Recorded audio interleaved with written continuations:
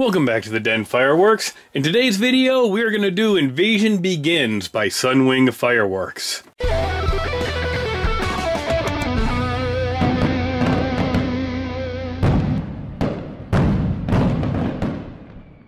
These are all double break shells, and I haven't done any Sunwing canister shells in person before, so I really wanted to try these out and see how they look. Now, I thought when I bought this that it was a full 24 shell kit with 24 unique effects, but it looks like this is two sets of 12 breaks. Well, two sets of 12 matching shells with effects, all double breaks. So once I saw it was only 12 unique shells, I was wondering about how I was going to set them up, and here is what I've decided to do.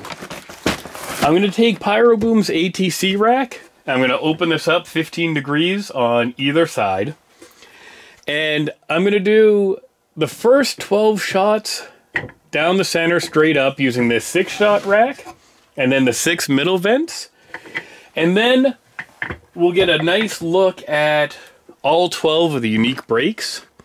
And then we're going to loop around and fire both of these sets off at the other time and get the other 12 shells at a fast pace. So we can see, here's each of the shells, nice slow fire look at them.